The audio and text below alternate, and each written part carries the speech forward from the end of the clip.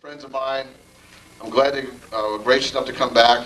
The lovely wives are here, escorting them and giving them support, you know, Lydia and Liz. And who's going to talk first? I am. Okay. Those of you who don't know him, I'll introduce Gregory Schiemer. Greg. Let's give a round of applause for Greg Schiemer.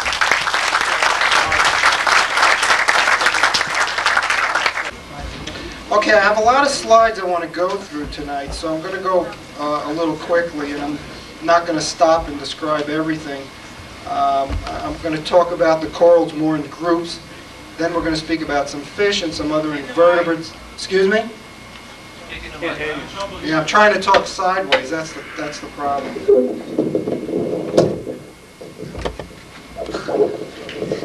Oh well. Okay, the first group of slides we're going to look at is some soft corals that you can keep in your reef aquarium. Generally, these are better choices for the beginning reef aquarists.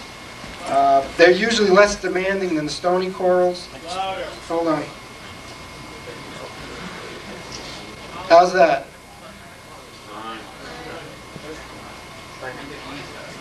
Okay, to start again, the first group of corals I'm going to have some slides are of soft corals. These are generally what I recommend for beginning reef hobbyists. You can keep them under regular output fluorescent tubes as long as you have 4 tubes spanning the length of the aquarium. In terms of water movement, if you can see the coral gently swaying back and forth, you can generally say you have adequate water movement. The other requirements would be a well-skimmed aquarium and a minimum amount of microalgae. Anyway, the first coral up here. You still can't hear me back there? It's working. It's working. This is a yellow sarcophyton from Tonga. The yellow color is a good indication of what kind of light you want to put this in. It's bright light. If you could keep it under lower lighting, but it'll turn brown. If you have it under metal halide lights or VHO lighting, you can maintain this bright yellow coloration. You can find these in stores fairly regularly, but the problem is they don't ship very well, and they often have damage and bacterial infections. So just be careful. If you see any kind of necrosis on the body of the coral, I wouldn't purchase it. It's another sarcophyton. This is a propagated coral. I think these are coming out of Palau. These are really nice. They're not as sensitive as some of the other sarcophytons. They don't close their polyps. You could rub against this and it still stays open. A lot of the other sarcophytons go through a period where they close down for a week or even more, where they slough off a slime coat. This particular species doesn't do that. I would keep an eye out for these. They're small and they have kind of a yellow tan color, and they're coming in from Palau. They're propagated. Very nice coral.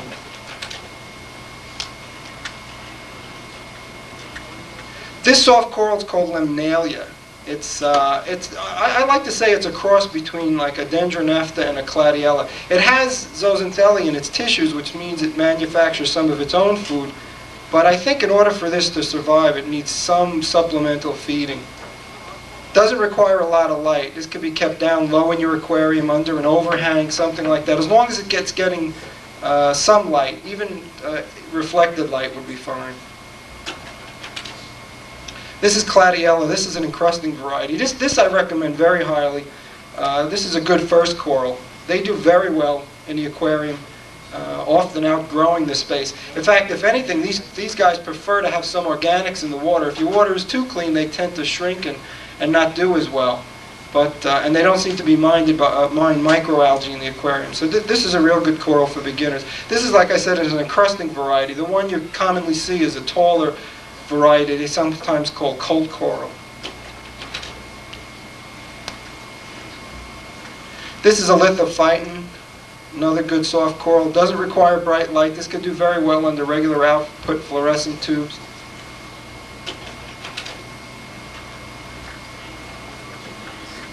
It's a couple of that's a little sarcophyton there, like I was describing before. It looks like a little powder puff. These are the ones I said do very well. They're not as sensitive as some of the other sarcophytons, and they stay with their polyps extended all the time. That's a lobophyton with a finger leather. That's a Sinularia from Tonga.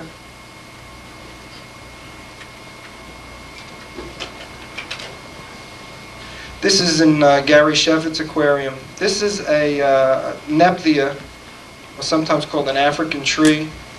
This also does very well in the aquarium. You don't see it for sale very often because they come out of Africa, and there's not. They stopped importing invertebrates out of Africa a while ago. But you can still get one as a propagated cutting. I think also Dick Perrin sells it at Tropicorium.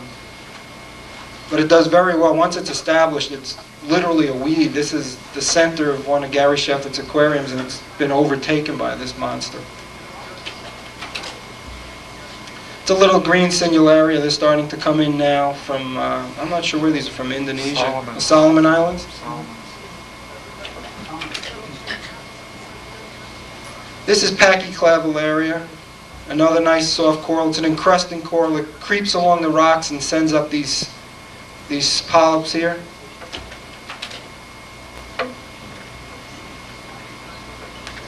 Excuse me, that was Clavillaria. This is Pachyclavillaria. The names of these soft corals seem to be changing like almost on a daily basis. This is the famous green star polyps. This isn't as easy to keep as is often led to believe. If you have the right conditions, it grows like a weed, but if you have problems with microalgae in the aquarium, it won't open up and it'll eventually just waste away and die. So I wouldn't suggest this to beginners. This benefits a lot. This coral benefits from having those little herbivorous hermit crabs in your aquarium, because they tend to keep the base of this clean of microalgae, and it stays open more. So if you're having problems with microalgae growing on top of the base of the green star polyps, you might want to add some extra hermit crabs.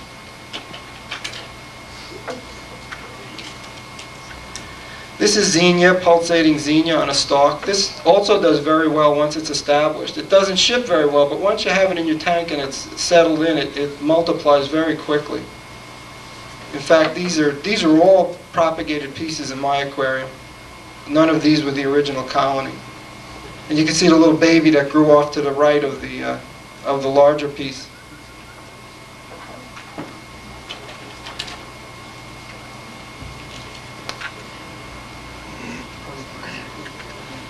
This is the same pulse. This is a different species of the pulsating Xenia. In fact, I brought a couple of these for the auction. These again all grew from one piece. They kind of just propagated themselves and started creeping around the rock. This is Antonio Vargas' aquarium.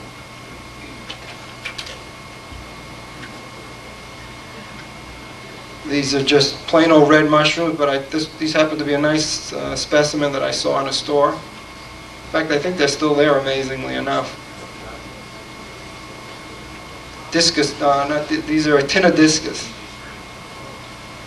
These are strange. These don't do as well in bright. They seem to like metal halide lighting, but they don't like it directly. These are growing in a tank with metal halide light, but they're vertical, so they're not getting hit by the light directly, and they're doing very well. This is the green discosoma. These do very well in just about any kind of lighting. This is in my tank on the metal halide lights, but again, it's vertical, so it's not getting any direct light at all, and it's doing very well. This green discosoma mushrooms. These are quite big. These are about 6 inches in diameter.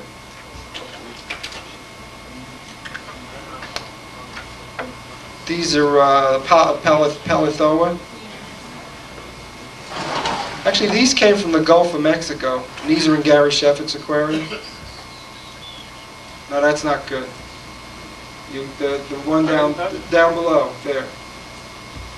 Need a laser point that came in handy for something. I have no idea what that was. I'll try not to do it again. Oh, okay. Parazoanthus, which are these yellow polyps, also a good specimen for a soft coral aquarium. If you feed them, they grow even faster, but they don't need to be fed in order to survive and thrive.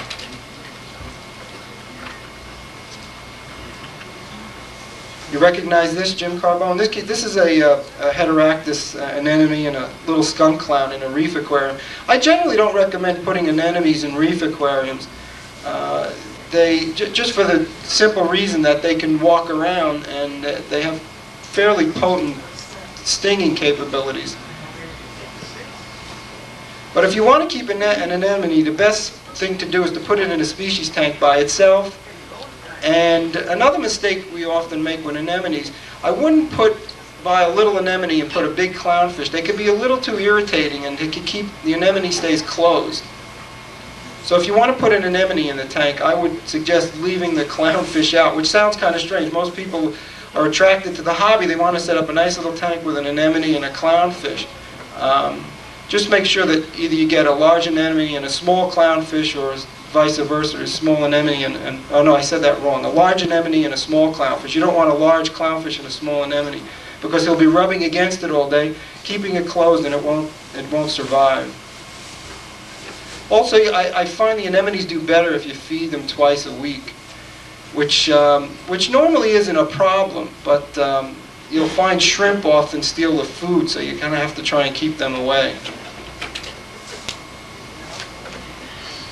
In fact, that leads me to this next picture. This is a little heteractis anemone that's in one of my reef aquariums, a little 40-gallon reef aquarium. And I've been trying to feed it, and every time I feed it, the cleaner shrimp and there's an arrow crab come and start ripping the food out of it. In fact, you can see the legs of the arrow crab right here. He hangs out right by the anemone because he knows that's where I squirt the food. So what I did is I bought this little porcelain crab, and he immediately went into the anemone. These are the little symbiotic crabs that live in association with anemones. They're filter feeders, but they serve a purpose because they protect the anemone. And every time now that the arrow crab comes next to the anemone, this little porcelain crab bites his leg. So now I'm able to feed the anemone, and the arrow crab doesn't bother it any longer. So it was just a theory I had, and it actually worked.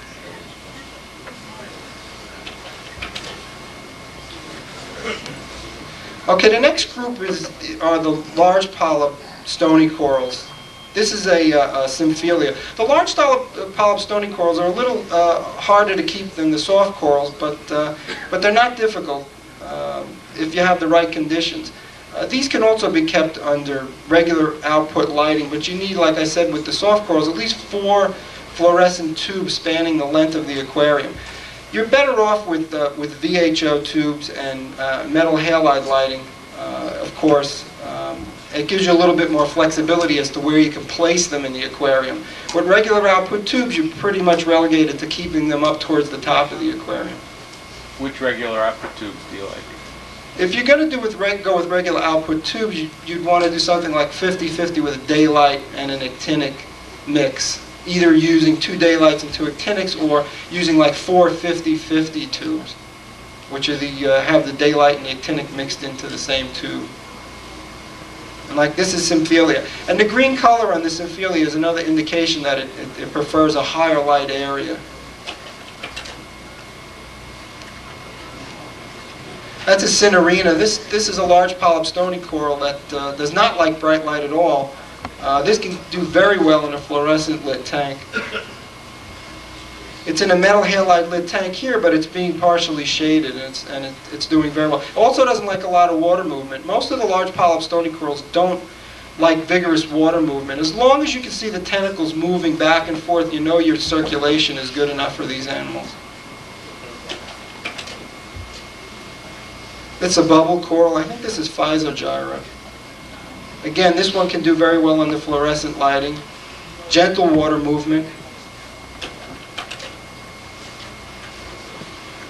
That's a close-up of a Plerogyra bubble coral. These are very hardy in the aquarium, and they have potent stings. The problem is obtaining a healthy piece. They have very sharp coralites, and they often come in damaged and suffer from bacterial infections. But if you see one open and healthy in the store, you could buy it. Just transport it very carefully, because if it rubs against the side of the bag and you start puncturing the flesh, you can invite another bacterial infection. This is Nemenzophilia, or a fox coral, I believe it's normally called in the stores. These are another coral. It's difficult to find a healthy specimen in the store. But once they're established, they do very well. They don't need bright lights. This is semi-shaded in a metal halide lit tank, but this will do very well in a fluorescent lit tank. This is an open brain coral, a red open brain Trachyphelia geoffreyi. This is another coral that'll do well under fluorescent lights, especially when you see that red coloration. These come in a variety of color morphs. The red color morphs come from deeper water and prefer dimmer lights. The bright green color morphs come from shallower water or less turbid water, and you can get away with brighter lighting. Goniopora, which is another large polyp stony coral. These are often another coral that's bought mistakenly by beginning hobbyists because it's such a flashy coral. But we still haven't figured out how to keep this long-term successfully. Some people have. I think some of the things you want to do with this is keep it at the bottom and sit it on sand, especially the Stokesii variety. And you want to have gentle water movement so you see the tentacles going back and forth.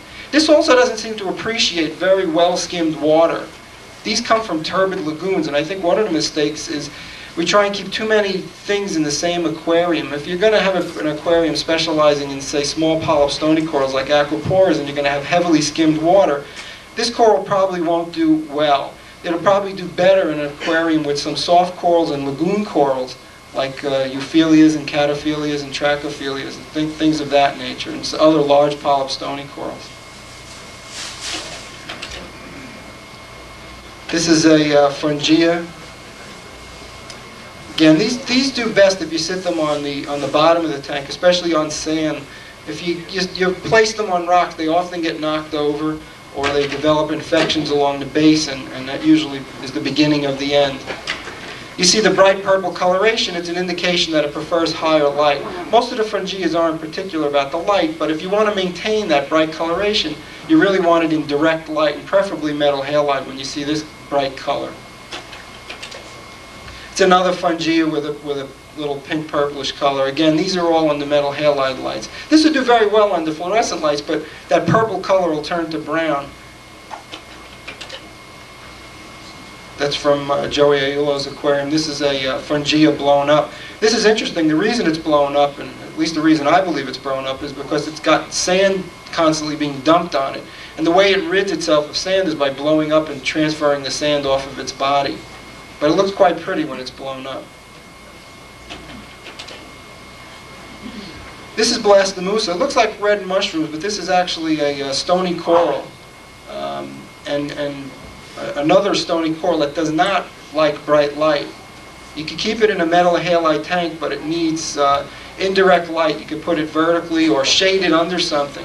But this will do a lot better in a tank actually with fluorescent lights than metal halide lights. Now we get into, I guess we can call these medium polyp stony corals.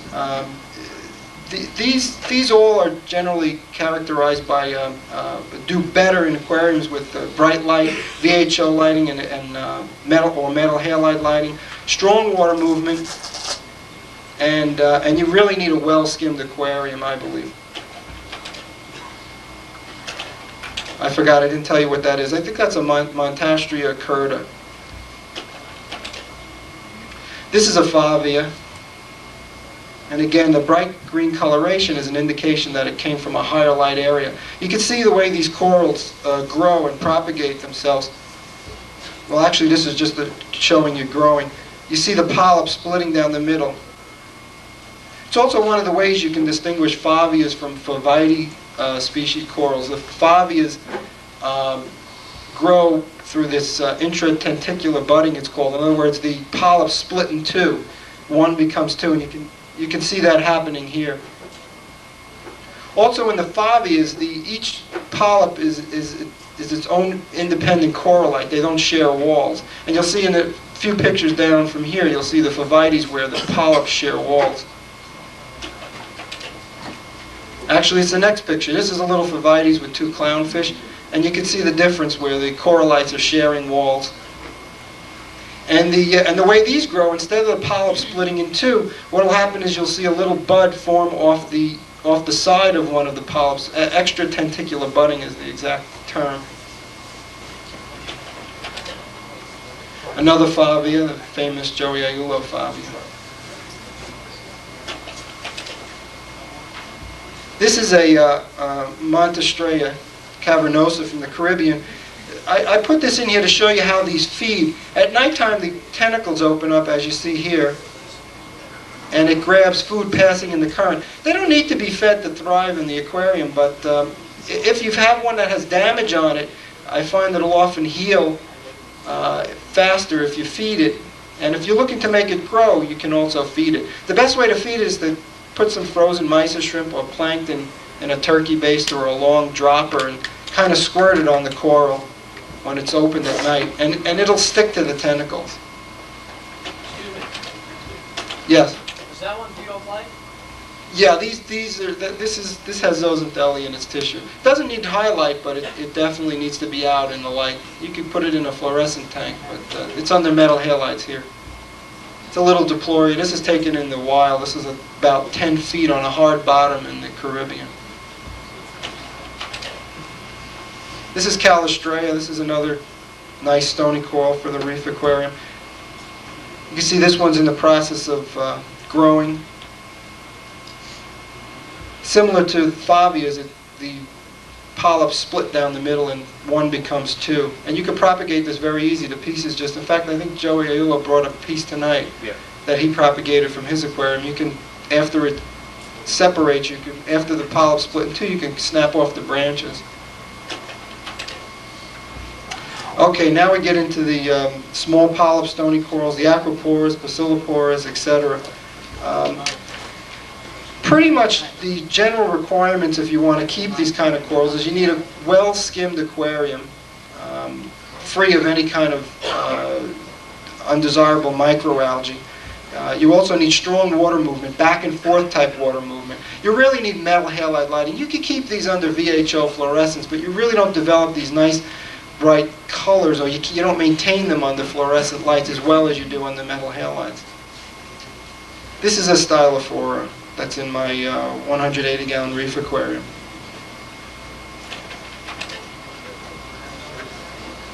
That's a Seriatopora. Again, you see these bright colors, pinks and purples. It's a clear indication that these things came from shallow, clear water.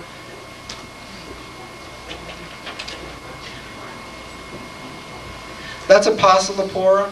A little bit more difficult to keep than some of the other small polyp stony corals. Even though it's fairly common in the wild, it seems to be, at least in captivity, very sensitive to changes in light. So you have to be real careful if you have one of these. When you put new bulbs in, or you put carbon in your water, that would increase the UV transmissivity. I said that right? It's a Hydnophora, another small polyp stony coral. These do very well as do the aquapores. Again, the bright green coloration. You want to put this under bright light. You want strong water movement. These have a potent sting. You don't want to put these too close to anything. I'm not sure about this variety. I think this is the Excessa. But some of the other Hydnophoras have pretty strong sting and potent tentacles. This is another variety of Hydnophora.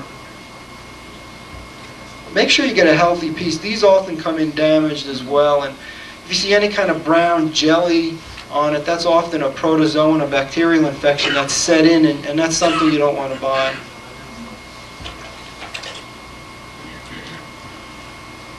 That's Parites asteroides from the Caribbean. Again, this bright yellow coloration, which is indicative of coming from a shallow water environment. In fact, when I bought this coral, it was solid brown. I knew what it was, so I bought it, and within a week, under metal halide lights, it turned this bright yellow color. Just some pretty aquapores that I have pictures of. This is in my tank. This is one of the first corals that came out of Fiji about 2.5 years ago, and it's still doing well today. Now this I took to show you how quickly some of these stony corals grow. In fact, under the right conditions, they can grow as fast as soft corals, maybe faster in some cases.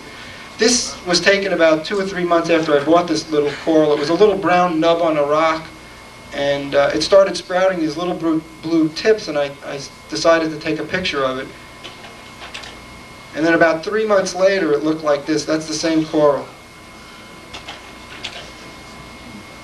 Right here. And today I've given away a number of pieces of this, and it's in every one of my reef aquariums. Oh, wrong piece.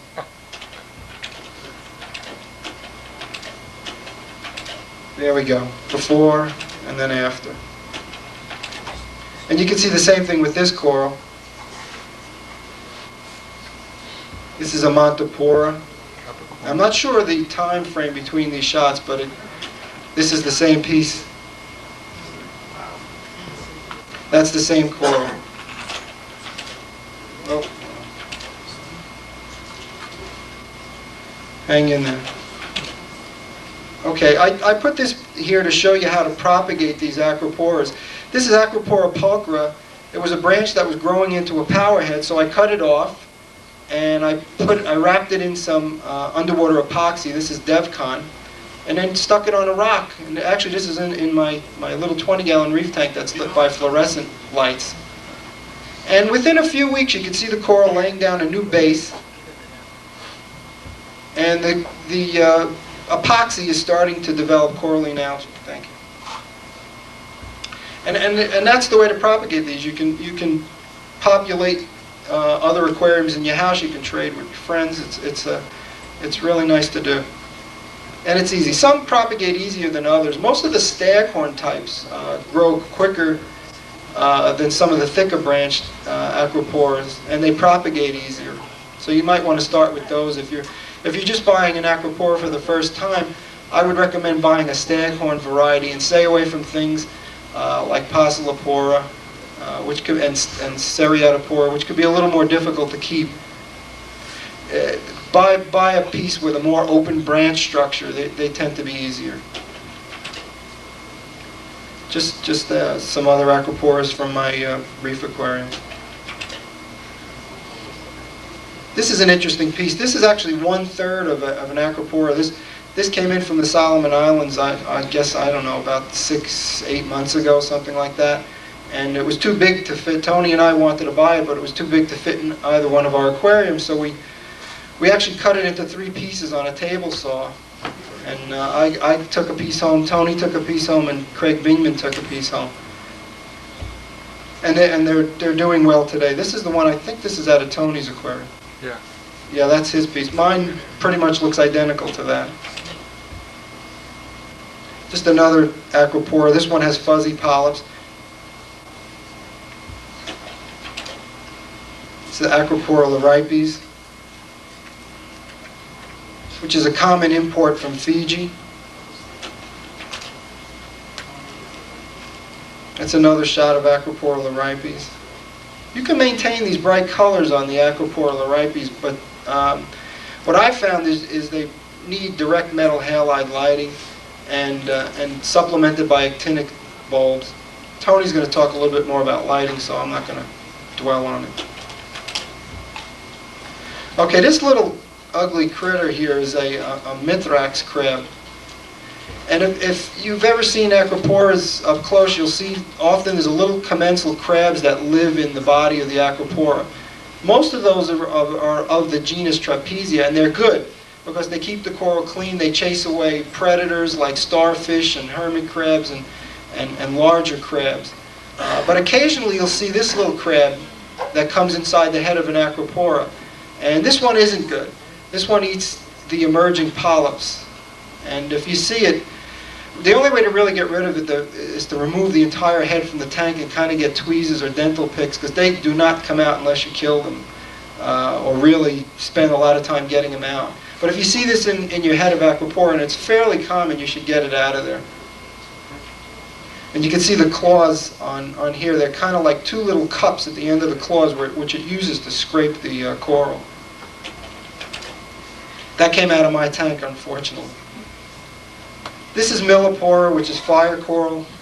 This you keep in a similar conditions to acropora. These come from very shallow water, bright light, strong, powerful water movement in order to do well.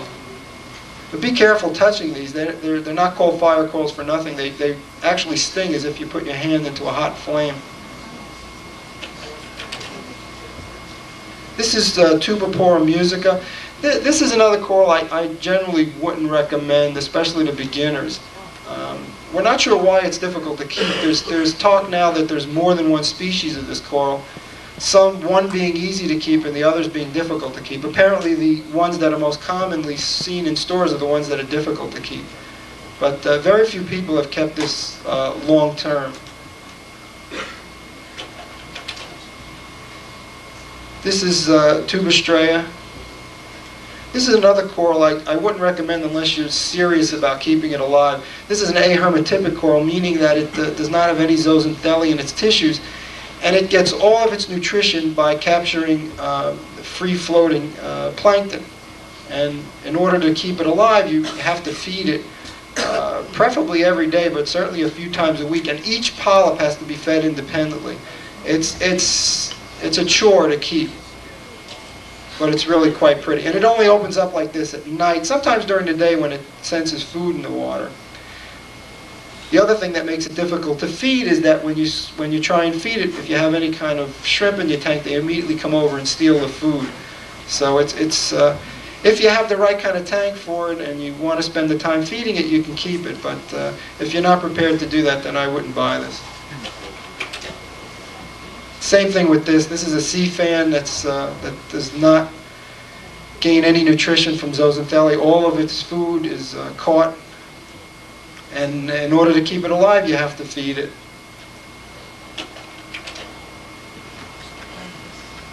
Tridacna clams.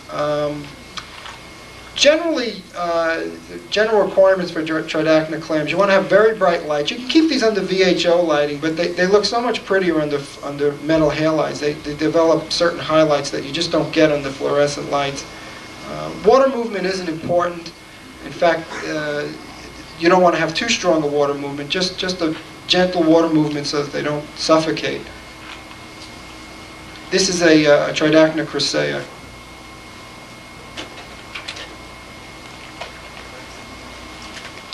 That's a Tridacna maxima from the Red Sea, which is that typical blue maxima that's been coming out of the Red Sea. Be careful when you buy, especially the ones from the Red Sea. I've noticed coming with these little parasitic snails, the Tethrella snails on the mantle. They look like grains of rice. If you notice that your clams are slowly shriveling or starting to die, pick it up out of the water and take a look at the bottom by the byssal gland or up by the top of the shell. Like over here, during the daytime, you'll see these little snails hiding in the scutes of the clam. You could brush them off with a toothbrush, but the only way to really keep them from coming back is to put predators in the tank that eat them, like Macropharyngodon leopard wrasses or Paracalinus wrasses, like six-line wrasses. But I noticed the snails are very common on the Red Sea clams. It's a Tridacna gigas. This is the largest of the large Tridacna clams. This one gets to about 4 feet. It's about 12 to 15 inches in my tank already.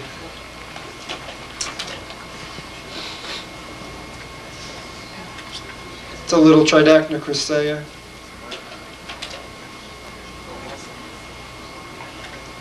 That's a Tridacna durace. I shot straight down on that. The clams look the prettiest when you look straight down at them. This is also a large species of Tridacna clam, the durace. These can get, I have 2 of these that are close to 1 foot.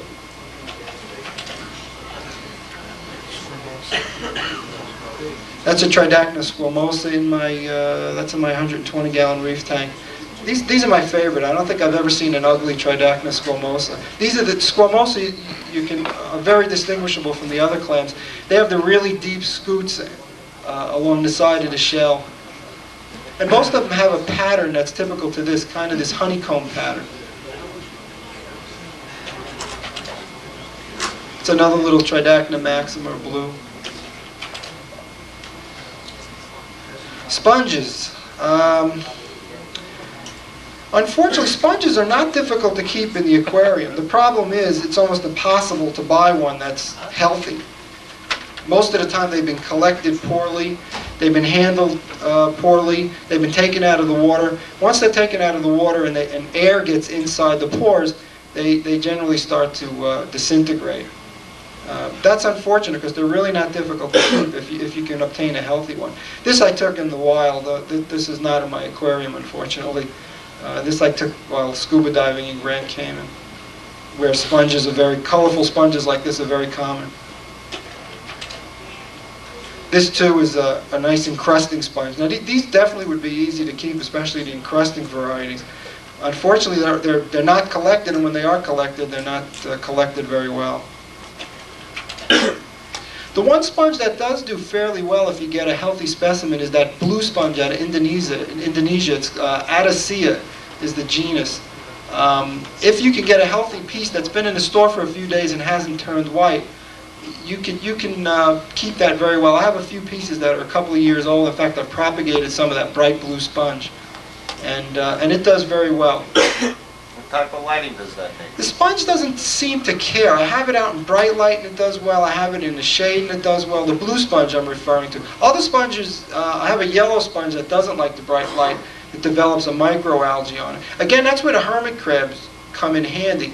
They keep the outside of the sponge clean, and they seem to help keep it alive. Okay, these are just some. In fact, there's the yellow sponge. Coincidentally, it's under an overhang here. Just some other animals you can keep in your reef aquarium. This is a coral banded shrimp, Stenopsis hispidus. These are fine for your reef aquarium. In fact, they do a nice job. If you have bristleworms in the tank, they'll eat the bristleworms. If you can find a pair of them, they're much nicer. They'll do fine singly in the aquarium, but it's really nice to get a pair. And they lay eggs often, and you get a lot of the larvae swimming around, which provide food for the corals. Plus, it's real nice to see them hang out together. And you'll see the male actually feeds the female. It's an interesting thing to watch. Unfortunately, again, in the wild, you very rarely see a single coral banded shrimp. They're almost always in pairs, but when they collect them, they split the pairs up. Once they're split up, it's difficult to get them back together again. But if you want to special order them, you can special order them. It's a common Lismata cleaning shrimp. These are, again, fine for the reef aquarium. Fan worms, which you can keep as long as you don't have fish or shrimp that eat them. Starfish, you have to be real careful with starfish. There's only a very few species that you can keep in a reef aquarium safely. The brittle stars and the serpent stars you can certainly keep, and they perform a nice function of cleaning up the bottom. And starfish like this is a Thromia star, which is really the detritivore. I've seen it eat encrusting sponges, but I've never seen it bother corals. The little bright red starfish you occasionally see in stores, those are Phromias. Those are okay to keep. The big blue Linkias, those are okay to keep. Although they don't do well, I've never seen them live long term in the aquarium, so I personally wouldn't buy them.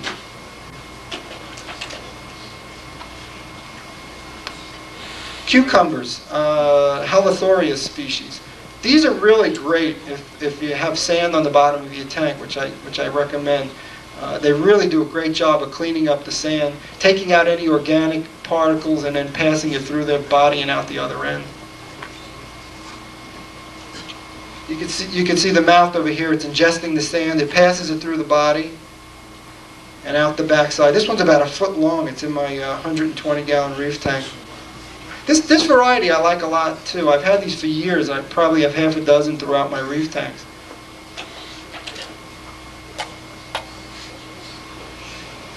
These are the golden-headed sleepers.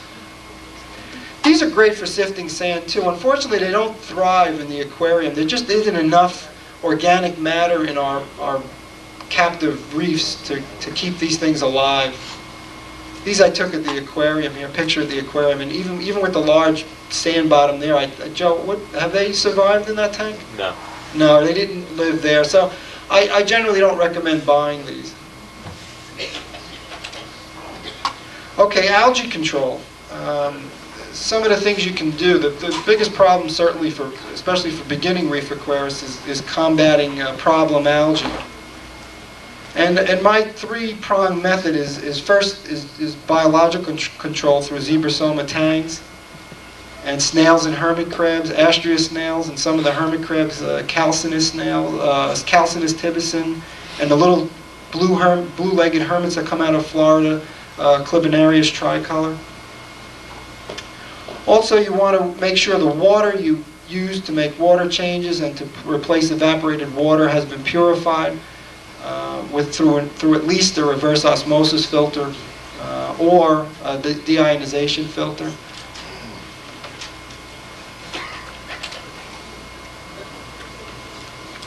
This is one of the little herbivorous hermit crabs I was referring to. This is Calcinus tibicin.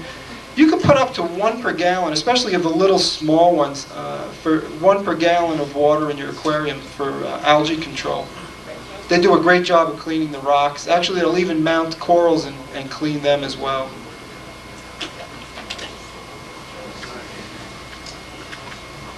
This is Zebrasoma desjardinate. It's a sailfin tang from the Indian Ocean or Red Sea. This is a great herbivore. This one will even eat Valonia, the bubble algae. Now the sailfin from Indonesia won't. It looks similar to the Zebrasoma voliferum, which is a sailfin tang from Indonesia or the Philippines, won't eat the bubble algae, but this one will. Yellow tang Zebrasoma flavescens, another good herbivore for your reef aquarium. Zebrasoma scopus. Of all the Zebrasoma tangs, I prefer the desjardinate and the voliferum, the sailfin tangs. They're not as skittish. I find the yellow tang is skittish, and it makes all the other fish in the tank nervous. And the same thing, Scopus tang's a little skittish, and the black tang, but the sailfin tangs have a lot more personality. They're not the prettiest members, but they're a little more personable, and they tend to stay calm. It's a little chevron tang in my 180-gallon reef aquarium. These are great herbivores. They won't eat long hair algae, but they'll actually even eat cyanobacteria. They help keep the sand clean. They'll suck the top of the sand and eat algae that falls on top of the sand, that grows on top of the sand. They'll suck it off. They'll eat the algae off the walls of the aquarium and the rocks. Any kind of encrusting microalgae they just love, even cyanobacteria. That's a Paracanthorus hepatus, the hippo tang. Even though it's a tang, this is really not a good herbivore. It'll eat some leafy green macroalgae, but it's generally a planktivore. But a good reef tang fish. It's generally harmless. This one's in my 180 reef. I say generally harmless. This one happens to be a nasty one. But that's unusual.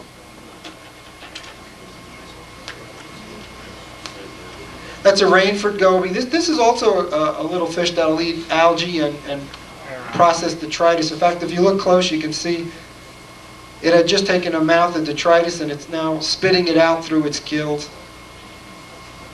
These come from Australia. I wouldn't recommend these for a small tank. They don't really eat prepared foods, and unless you have enough for them to graze on in the tank, especially hair algae, they generally don't thrive.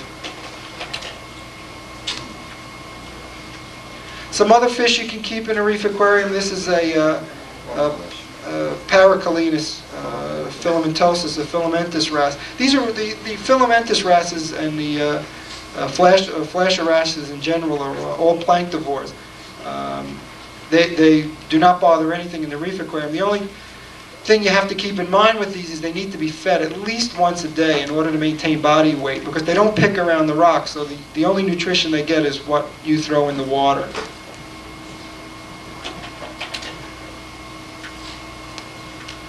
This is a fairy wrasse, Cerulabris jordani from Hawaii, the Hawaiian flame wrasse. Another planktivore that does very well in a reef aquarium.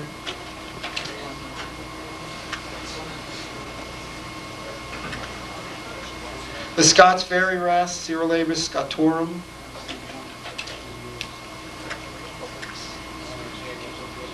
That's the Lubbock's fairy wrasse, Cerulabris lubbocki. This is in my 180-gallon reef aquarium. If you're going to put any of these fairy wrasses in, they're generally docile, but if you have existing wrasses like the pseudocalinus wrasses, like 6-line wrasses and 4-line wrasses, some of the halicaris wrasses in your tank already, or chorus wrasses, and they're in your tank first, they'll beat these guys up if you try and put them in afterwards. So If you want these type of wrasses in there, the fairy wrasses and the flasher wrasses, you should put them in first, or get rid of the other fish.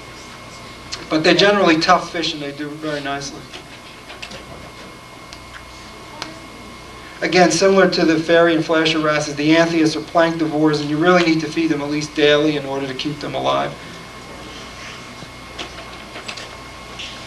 Another little sunburst anthias that's in my 180-gallon reef tank. These don't compete well for food. I wouldn't put these in a tank with aggressive feeders. They eat prepared foods, but they don't mix it up with the bigger fish, and they wait for something to pass by them to eat. So it's not a good fish if you have other aggressive feeders in the tank. Stark-eyed damsel, Crispitera stark-eye. It's a good fish for the reef aquarium. It can be a little aggressive, but it's quite pretty. They're from Australia. Myacanthus blennies, which is another nice little fish. Again, they're planktivores. You really need to feed these guys every day if you want them to thrive. Be careful when you buy these. If you see them with a hollow belly, then I would pass. This one's okay. That's Myacanthus gramestes, another one of the saber-toothed blennies. They're planktivores. This one's in my 120-gallon reef tank. One of my favorite fish. Eats flake foods, everything. It's a strange fish too. No, it has. It's called a saber-toothed blenny because it has two poisonous fangs in its mouth, but they're used for defensive purposes only. But apparently the other fish know this because I've never ever seen a fish bother this. And I've never seen it bother anything. Little assessor goby, Assessor flavissimus. These are the yellow assessor gobies out of Australia. These are great, but they're not very common.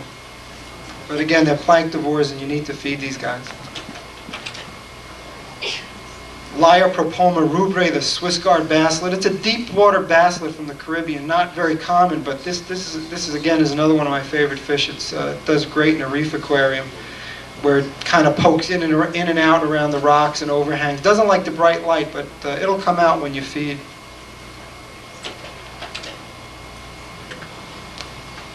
Pseudochromis friedmani from the Red Sea.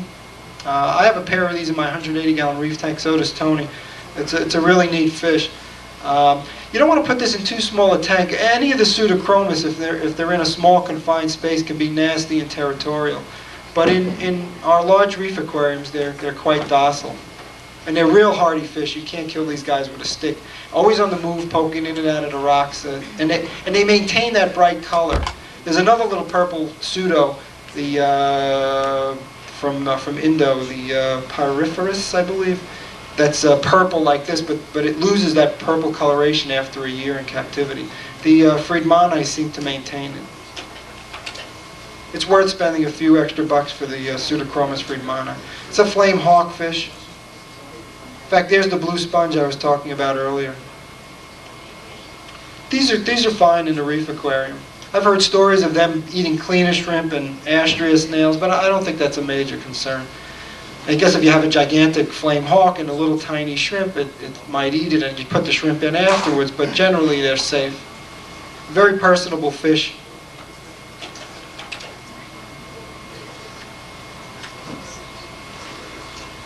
There's an old picture of my 6-line wrasse, Pseudocalenus hexatania.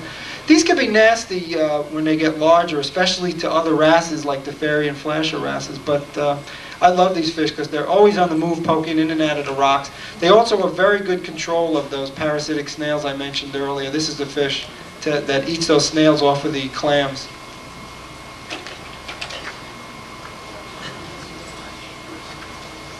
The leopard wrasses, Macropharingodon bipartitus. You want to keep these fish, I recommend having sand in your tank. They sleep in the sand and they look for sand every night after the lights go out. These can be difficult to keep, but we're really not sure why. Some do very well in captivity, some, despite eating, just waste away. We suspect there's some kind of internal parasitic worms or trematodes. We're not quite sure. But this is from the Indian Ocean, this leopard wrasse. That's the leopard wrasse from Hawaii, Macropharyngodon geoffreyi, or the potter's wrasse. And this one's doing very well for me. I don't know why. And then I've had others the exact same size, eating the exact same food, and they just don't thrive. It's hit or miss. But this one seems a little bit easier than the other leopard wrasses. Maybe because it's collected better in Hawaii, it's got a shorter trip, I'm not sure. But it adapts to food, prepared food, very quickly. The wrasse on top of that is not a good picture. I wasn't taking his picture. That's a pseudogeloides. This particular species, which is as of yet to be identified, is very good. If you see this in the store, it's worth buying. There's another pseudogeloides out of Hawaii, the Ceracinus, the pencil wrasse, the red with a bright green stripe. That doesn't seem to do well in captivity, but this one does well. Again, these are all good for the reef aquarium. They generally don't bother anything. They'll pick it along the rocks at some of the microcrustaceans, amphipods, and copepods, but they won't bother your corals, clams, or crabs. This fish I got recently, that's the Macropharyngodon chiotai from Australia. This one seems to be doing very well. Maybe I shouldn't talk about it, I might jinx it, but it's eating like a pig, and it's adapted to captivity very nicely. These two are very good at controlling the parasitic snails on the clams. In fact, that's what they live upon in nature. They eat tiny snails and tiny crabs and other little microcrustaceans. So if you have a problem with parasitic snails on your tridacna clams, these guys are a good choice. This is hard to find in the store, but it's worth looking for. That's a copper band Kelman rostratus. This is a mixed for a reef aquarium. It'll definitely eat any kind of tube worms or anemones. It'll generally leave everything else alone. Occasionally it might pick on a clam or a fabia, but they're generally safe for a reef aquarium. They're great if your tank is overrun with Aptasia anemones, those little pesky brown anemones. These are a good choice because they'll clean your tank out of those anemones within a few days. Again, these are hard to find. Some thrive in captivity, some don't. Make sure if you buy them that it's a full-bodied fish and that it's not pinched. If it has a pinched dorsal musculature, I wouldn't buy it. And also see it eating at the store. The ones from the Philippines and Indo are usually caught with cyanide and don't make good captive fish. The ones from Australia, which are really nice, unfortunately often come in the size of dinner plates. So I'm not sure what to tell you. But if you see one that's eating in the store and it's got a full body, especially above the head here, that dorsal musculature, look at the fish head on, and if that area is full, it's fine. If you see that area pinched at all, that means the fish is starving and it probably won't live. These are the next few fish are some really cool fish, but unfortunately, I wouldn't put them in a reef tank. It's a batfish. A masked puffer from the Red Sea. This will eat about anything it can catch. And lastly, this is a Chaetodon semilarvatus, which is from the Red Sea. Nice.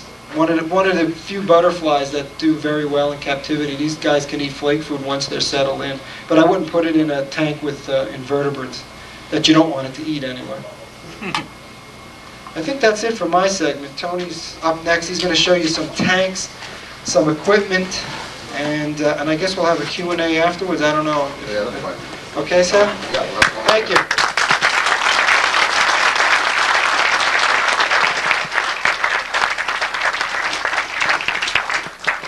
just give 1 second. We'll change over the slides. And Tony and Greg, they both know their stuff, as you see, extremely well. And I don't know how Greg remembers all the scientific names. I'm always in wonder of that. I wonder too.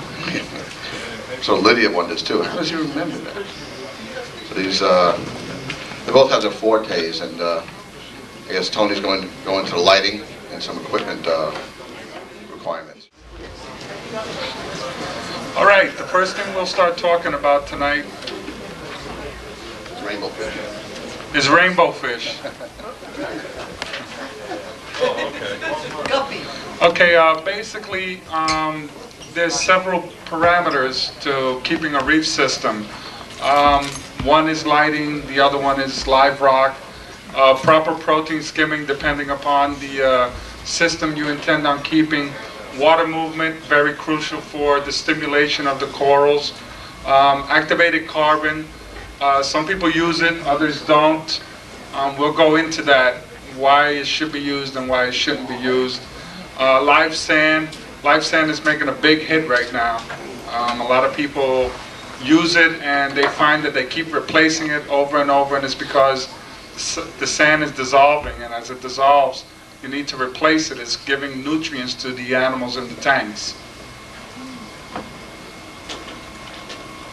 Okay, we're going to start off first with showing a couple of reef tanks. This is Greg Schiemer's 180-gallon reef tank. As you can see, it's loaded. And you know what's funny? You see this tank? Every time we go out together, he seems to always find another coral to buy. Where does he put it? I have no idea.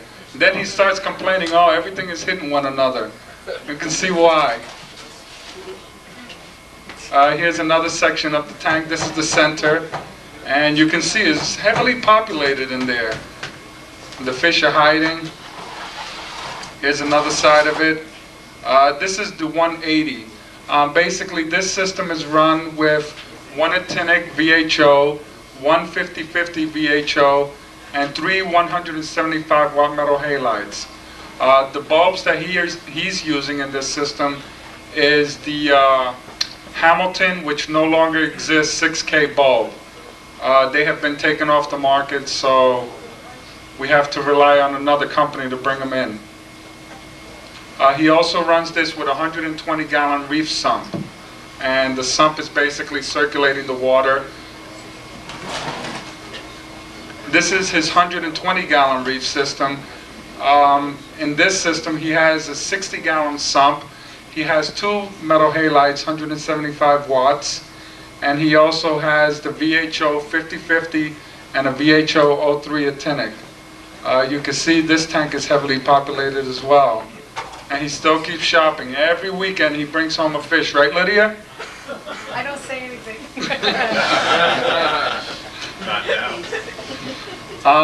This is Terry Siegel's aquarium. This tank has changed somewhat since this picture. As you can see, he keeps a variety of stony corals as well as soft corals. He's got gorgonians in here. He's got a gonopore in here. This system has changed somewhat in the sense that he has 3 reef aquariums that were all separate systems. Today he has grouped all those systems into one with a sump in his basement and a giant protein skimmer on it. And needless to say, all the tanks are doing very well. This one here, he's using 3 175 watt metal halides, and like I said, the sump in the basement. This is my 150-gallon reef aquarium. This is an old picture. This is what it used to look like about 2 years ago. And this is what one side of it looks like now. This is the center. And this is the other side. On this system, I'm running 2 175 watt metal halides with a 400 watt metal halide in the center. I believe in a lot of lighting for acroporas. You can definitely get away with 75 watts, 175 watt application, but I love a lot of watts. The sump on this system, yeah, well, those kind of bills are big. I don't show them to my wife. Basically, this one runs with a sump as well. It has a 60-gallon sump. I designed the sump so that way when I do water changes, I don't disturb the tank at all. So basically, the water changes are being created through the sump and not the tank. So at any time does the tank ever get affected with the water change. The other good reason behind having a big sump is due to the fact that if your system ever shuts down, the sump can hold all the water that's being sent back from the tank into the sump. This is the Brooklyn Aquariums Reef Aquarium. This is a 1,200-gallon reef system. Very massive, beautiful looking tank. Joey Aiulo was running it at that time, and I don't know how it's doing. How's it doing now, Joe? I haven't seen it in 6 months, so. I saw it last month. And it's a very magnificent tank. Like I said, it's 1,200 gallons. So when you go see this tank, it's really very interesting. This one has a 1,000 watt metal halide with two 400 watt metal halides on it. And the corals are growing like crazy in it. So it's a really nice tank. This tank, we put this picture here. This tank is no longer in existence. I can give you a few reasons why. Number one, the chemicals that were being added into this system were basically calcium chloride, trying to buff up the buffering system. It doesn't work. That application does not work with a system like this when you're trying to keep a lot of stony corals. The other reason is this grade here in the bottom. Whenever you put a grade like this in the bottom and you suspend everything above it, everything that falls down in through these little holes stay down there, and it starts to accumulate. And the more it accumulates, the more junk and toxins you're leaving in the system. Basically, this slide is in here to show you of something not to do. It does look pretty, but the prettiness is only short-lived, and then the disasters start to come as time goes by. So don't do this. This is Joey Aiulo's 120-gallon reef tank. Basically, he's running this with a sump in the basement, very good protein skimming, and a 400-watt metal halide above the system. You can see the line right here where the divider is from right above the bulb should be right here, and it's just sending the shadow down the line. This is a very nice tank, and all these corals have grown drastically in this system. As well with him, he has the live sand in here, and it dissolves constantly. He finds himself replacing the sand. Like how often, Joe? Every couple of months. Every few months, right? Yep. Okay, this is Gary Shepard's. Is this Gary?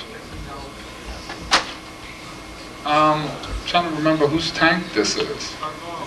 Oh, that's right. This is Jim Carbone's 220-gallon reef system. This is really nice. You got to go see this. This is Clinton's Pet Center's display tank. And if you ever go there, don't try, because I've tried talking him out of many corals in that tank. And it was like a waste of time. He will not sell you a pinch of any of those corals in there. And basically, you can't blame him. Look at the growth in here. Look at the colors. He has a very, very nice tank. He also lights this tank with VHO lighting, metal halides, protein skimming, and basically that's it with a nice large sump. He adds calcium hydroxide to the system, and it does very well. And this is also in his tank. This is right above one of the pre-filters, and this is a mangrove. And this we put here to show that mangroves can be kept in reef tanks as well, as long as you have the lighting for it. His lighting happens to be about a foot from the surface, so he's able to keep the mangrove. I like to see in about 2 years where that mangrove is. Okay, this is Gary Shepard's stony coral tank. This is where he keeps his SPS corals. Basically, he runs his system with metal halides as well, VHO, and he has a huge, large sump in his basement with excellent protein skimming. Basically, I like to point out that all these tanks we're showing, they're very basic. It's nothing complicated. A lot of people think you have to get all these different types of gadgets. It really isn't necessary. Ozone's not necessary, UV is not necessary. So you can see that all these tanks are just being kept basic. You know, they're dosing, good lighting, good live rock, and that's generally all you need. This is his soft coral tank, and this is for all the people who say, can you mix stony corals with soft corals? You can do that all in one tank as long as you don't get a little out of hand. Now his system, he's got 2 tanks and they're all merged into one system with the sump. People say that the soft corals pull out a toxin. that killed the stony corals. Well, if that was the case, take for example all the toxins that would get transferred to the sump and then returned into his stony coral tank. You can't keep it as long as you know, don't put them all close together and like choke them with one another. This is also in his, this is another sump that he has connected to the system with a mangrove as well. As you can see, he has the metal halide above the mangroves, and they're doing very well. That's salt water there.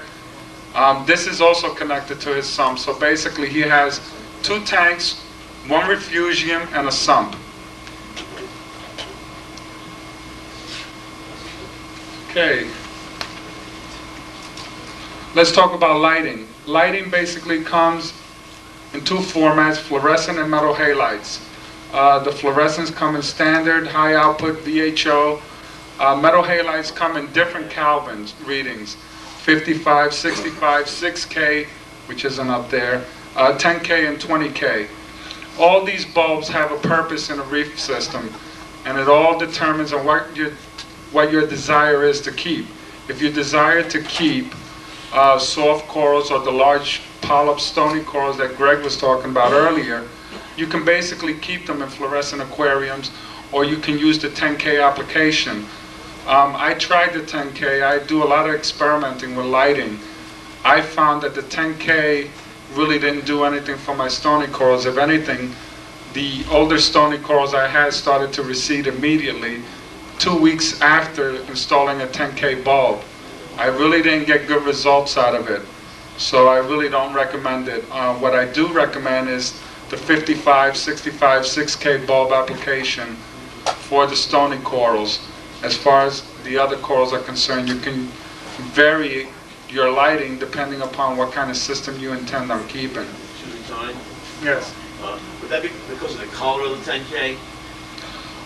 What I found was not that the color of the 10K gave the bad results, it was the intensity.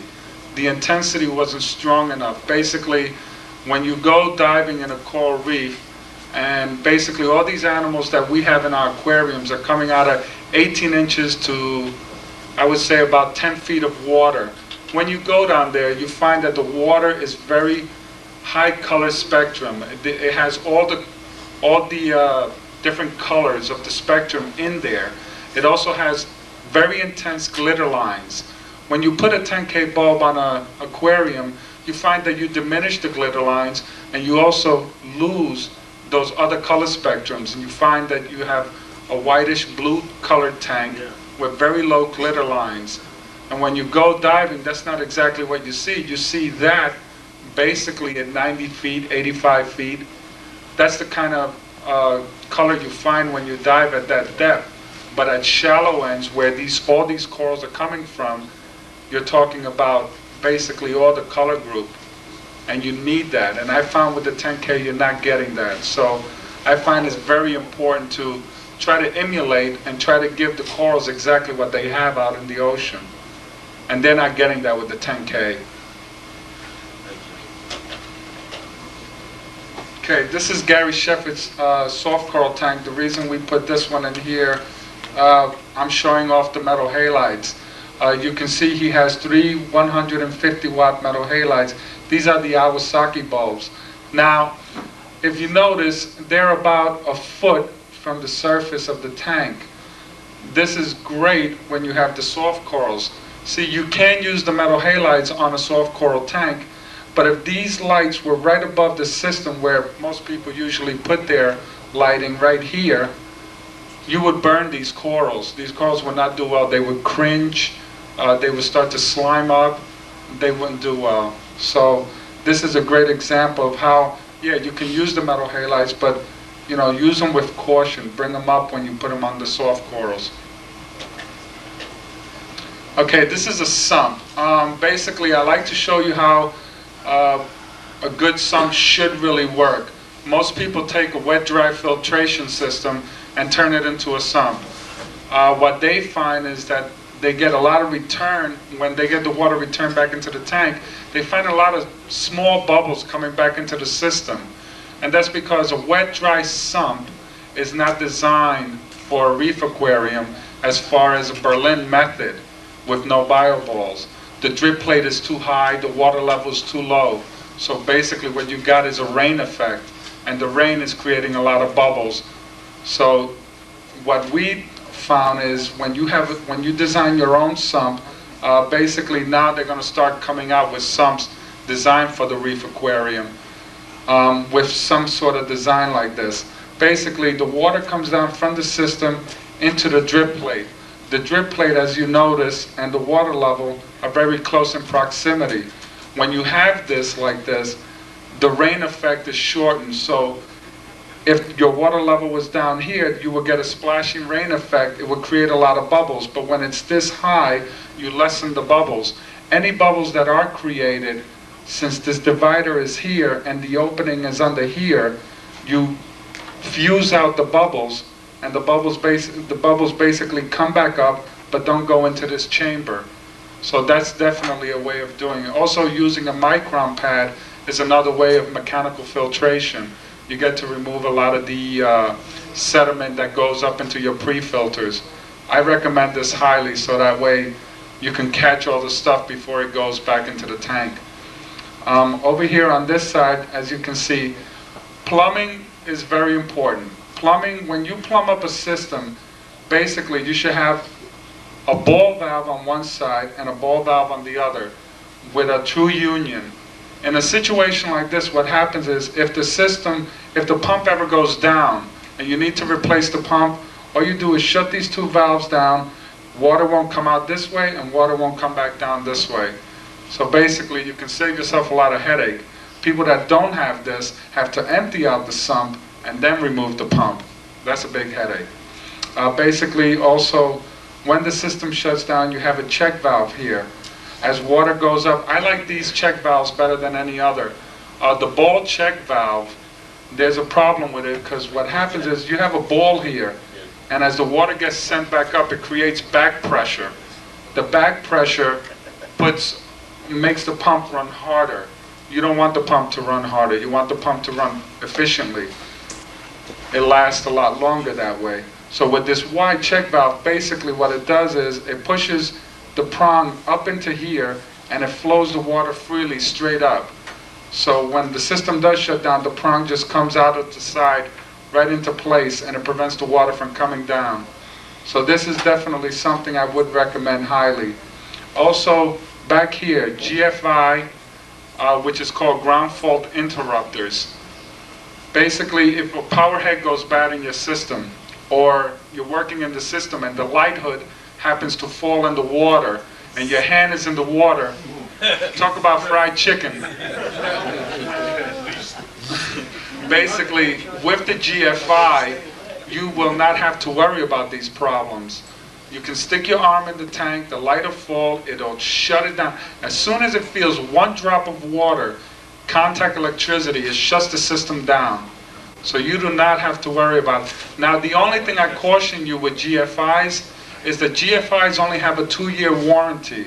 And I found that out personally because I had a problem with my sump, and a friend of mine was helping me, and when he touched the sump, he got shocked.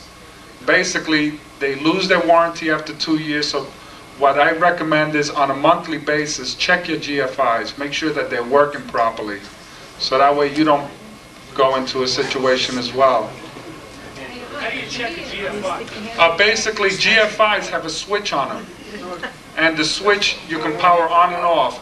If you hit the off power and it stays on, I think it's time to replace the GFI. So that's definitely a way of doing it. Those are the good GFIs. You can find those at Sears for like $11. But, you know, it's a life insurance. The other thing in this system is a carbon reactor. You have a carbon reactor here with this power head here. It just basically sends water from here into here, and it helps clean the system out. Carbon, you should be very careful how you use carbon. For those who have never used carbon before, I stress a lot of caution because when you use it, it can really sparkle the tank.